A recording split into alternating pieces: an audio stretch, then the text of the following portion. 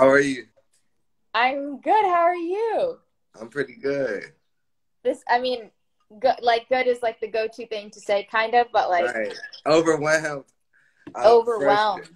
frustrated, um, confused, but also feeling creative and innovative and, coming up with solutions. Yeah.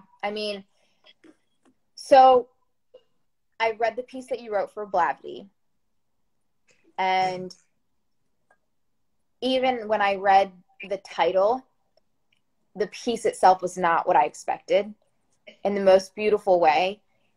And your documentary also is such a testament to your bravery and courage to be vulnerable, to talk about therapy, to talk about healing in a way that I feel like our communities don't always talk about it. Because, and I'll share something with you that I learned recently, and then I'll give you the floor. But I was talking to a friend of mine, and we were talking about just survivors in general, survivors of sexual assault, police brutality, bullying, whatever it is, right? And how when we see an injustice happen, it is not the survivor of that injustice's responsibility to advocate for themselves. It is on us who see this to become upstanders and to actually fight for justice and fight for what's right and allow people the ability and the process to heal. And you have an interesting story in which you went through what you went through, and then you ran for city council, and then you did something that was so courageous in that you stepped down and realized, I have to take care of me first. And so what Absolutely. I want to hear from you today is about your process of healing and why that is so important for people to understand when they are fighting this fight today, but also when they expect more from survivors when sometimes that isn't fair or even possible. Right. Wow. So while I was going through my process, I think people seeing my strength, my courage, my resilience, and they didn't see how much pain I was in. Right. A lot of people were focused on my healing, or my hero, and not my healing. So they would say, Leon, you're such an inspiration. You're so amazing, right? Because of all these things that I was doing in the community and as an activist and as an entrepreneur. And while I was doing all these great things as a coping mechanism, I was suffering on the inside. And so it got to a point where I couldn't suppress the pain any longer. It got to a point where the mask didn't work. And I had to literally take the mask off and heal. And so, when I got to that breaking point, I had to make a conscious decision of like, what does healing look like for me? And I decided to go to therapy because all throughout my process, I would write and I would say, this is, writing is healing for me, or, speaking is healing for me. But those were just ways that I learned to take care of myself, ways that I learned to cope. And so I really knew that I had to become more intentional about healing, and therapy is what really changed my life. As far as, survivors, right? Healing versus being on the front lines. It's hard because, you want people to advocate for you, but sometimes as a survivor, it's kind of like, well, you survived. There's people that died and their situation is worse. And so sometimes the pain is overlooked because you survive. And then you have, constant triggers. So you want to advocate for yourself, and then you want a normal life, but then you have these triggers. And so, even as an entrepreneur, I would, be, trying to build businesses or collaborate with other businesses and invest. Um, but then, I will have a trigger, which will make me shut down for a week, and I won't be able to send emails back, or I'll be looking at text messages, but I won't. There will be some type of block where I wouldn't respond to people because of what I was, suffering from internally, and so it was just so important for me as a human being to go to heal, so I could learn to operate as normally as possible. How can we who admire your work, and this is for any person in your position, how can we better support that process for you? So for instance, you mentioning, working on your business and then experiencing a trigger and not being able to get back to emails for a week. What can we do so that we have more open communication, more understanding, and we are truly able to support people in their process of healing?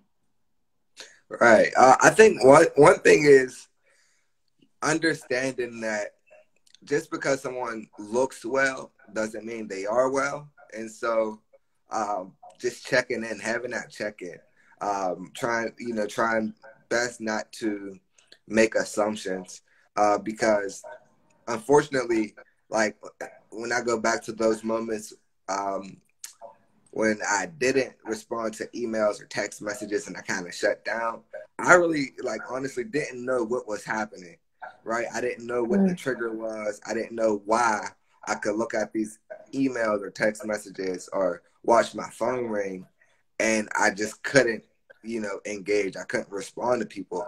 I had no clue what was happening. And so,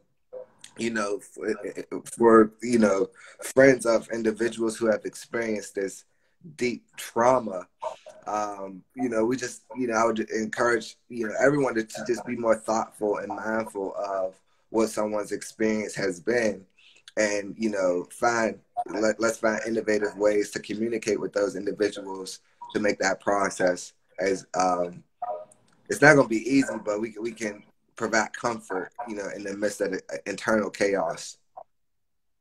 What's the most frustrating thing about people's response to your healing?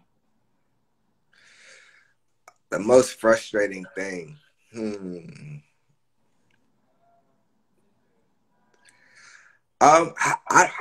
It's hard. It's hard to say.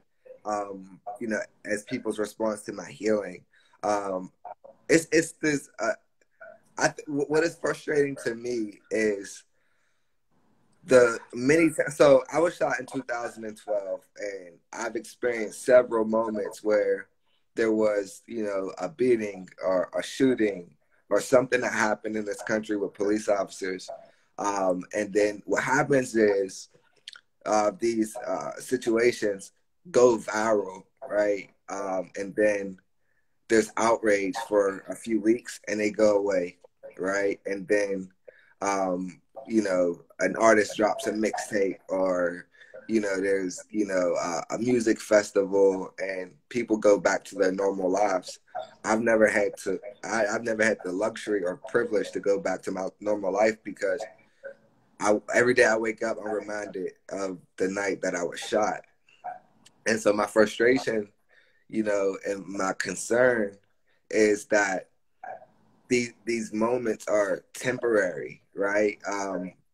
Foundations, allocating money toward, racial justice or social justice or diversity.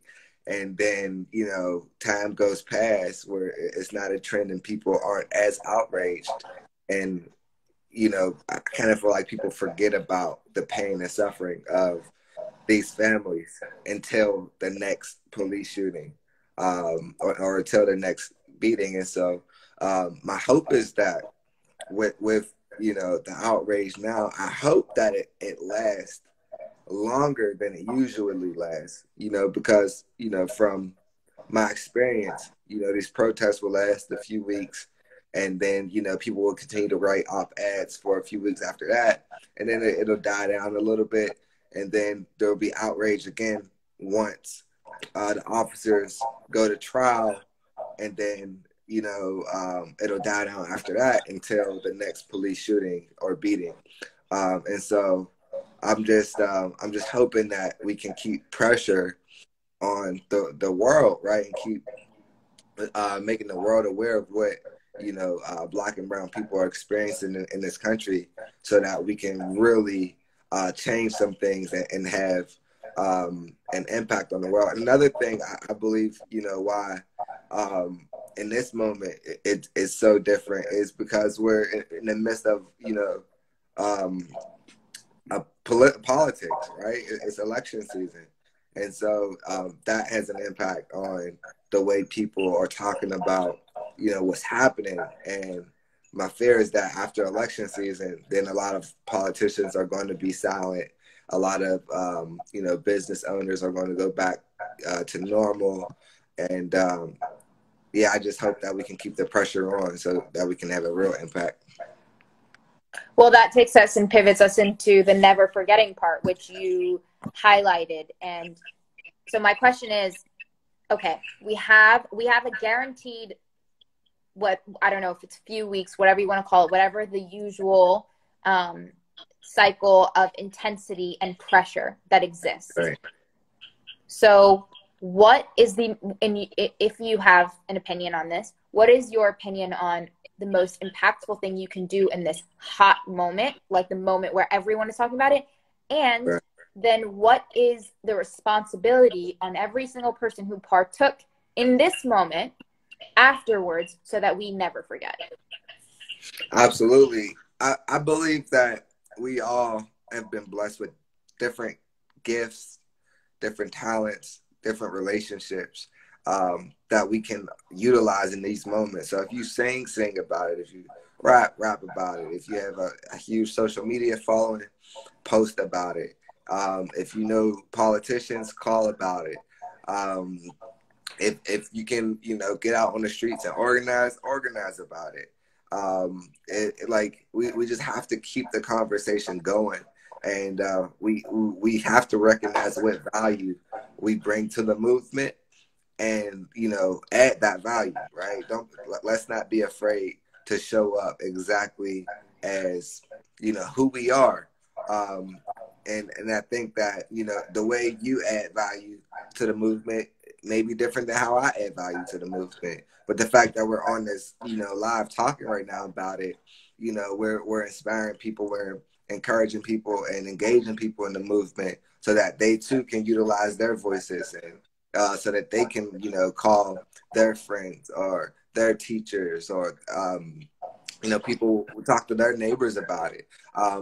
The more aware that we become, as a nation, as a world, as human beings, the more, impact that we can have. But it starts with awareness. And then, as one person talks to the next, that talks to the next person, there's always going to be, it's going to lead to some type of solution. And everybody's solution based on what gifts they have is going to be different. But every solution is valuable. Thank you so much for sharing this. So I want to go back to mental health, because that is something that you're very passionate about. That is something that you chose to be open and vocal about. Why was it so important for you to, in your documentary, highlight your personal therapy sessions? Yeah, so that actually was not planned, right? So I was running for city council, and Michael Farber and Jackson, the team, they came to Pittsburgh to film, a few things around my campaign. While the film wasn't going to be about my, focused on my campaign, that was like the base of it. And when they came, I didn't set up any of the, the campaign events that, we talked about, just because I was going through that phase of just disconnecting, right? And I kind of ghosted them before they came. And so when they finally got to Pittsburgh, we were thinking about and brainstorming like where we're going to shoot. And so we shot at my grandmother's house, we shot at a park, we shot at my uncle's house. And in the midst of everything, like I was having sad conversations with them, like, yo, I think I need to go to therapy. I'm going to make an appointment. And so I made the appointment, and Jackson was like, hey bro, can I film this? And I was like, I mean, if you want to, like, just reach out to her, because I don't have the energy, to put these pieces together. And so he reached out to my therapist, and they set it up, and we filmed it. Yeah, we filmed it, and that was my first therapy session. Ever? Yeah. Oh wow, I didn't realize that. Yeah, and it was supposed to be 1 hour long, and it ended up being about 5 hours long. So I know the film's only 15 minutes, right? But that session was 5 hours long, and we filmed the entire session. I feel like that session itself could be a film. Yeah, absolutely. Well, did you decide to continue with it after that session? Yeah, so I go to therapy every Monday. And so I traveled the country last year, and, of course, like COVID. And so I actually do video sessions, right? So virtual sessions. That's and how has that been a critical part in not only your healing from your personal experience, but from seeing what's happening right now? Yeah, I mean, every week I'm looking forward to my session. Friday was overwhelming for me. I didn't eat all day Saturday. I had a better day Sunday, but it was still a little bit overwhelming. And then Monday I had my session, which completely changed the course of my week, right? And so just going to therapy is like it provides comfort, provides a sounding board. I'm able to, identify if I'm making a decision from my spirit or my ego, right? So my decision making and discernment is even stronger because of therapy. What do you think the most important part of your healing process and your ongoing healing process has been that you've realized and that you're able to teach other people who are going through a similar situation? Just going to therapy helped me become my authentic self, right? I've had several lived experiences that I had to survive through, right? And I picked up some good coping mechanisms and some bad coping mechanisms. And so therapy helped me to identify, you know, uh, what was good for me and other people and what was bad for me and the people around me. And so now I'm able to live my truth. I feel like my voice is stronger. I'm more authentic to myself, which means I'm more authentic to people. And so I think that is like the biggest takeaway for me is just creating a space and environment for individuals to be authentic to themselves, which in turn helps all their relationships and friendships become more healthy because they show up as authentic in those spaces as well. Amazing. And last question, what advice would you give to people on the front lines of these movements right now, people who are going out and protesting and who are dealing with the direct trauma or the vicarious trauma that goes on outside, on social media, whatever it is, who want to be vocal, who want to organize, who want to be out there, but are also just realizing the fact that they also need to be going through their own healing processes? Yeah, oh man, it's there's a healthy balance, right? And so yes, stand up, use your voice, but also make sure that your cup is full, right? I mean, there's the saying, you can't pour from an empty cup. And Yeah. what I tell people is that, like, anytime you're engaged in a social movement, it's overwhelming, right? The information that you're receiving. You know, you're constantly hearing about different deaths, you know, police shootings and beatings, or, you know, just different injustices around the world. It can definitely impact you mentally and spiritually, and so it's good to have that balance, right? So I encourage people to, you know, make sure you're taking good care of yourself.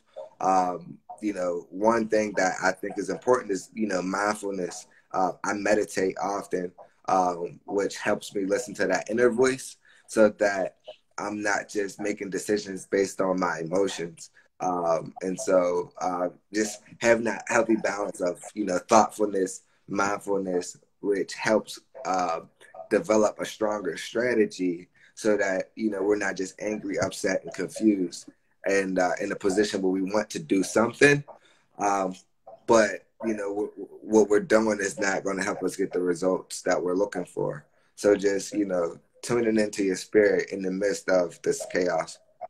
Thank you. What are there any other messages that you want to amplify during this time? What do we need to know? Let's see.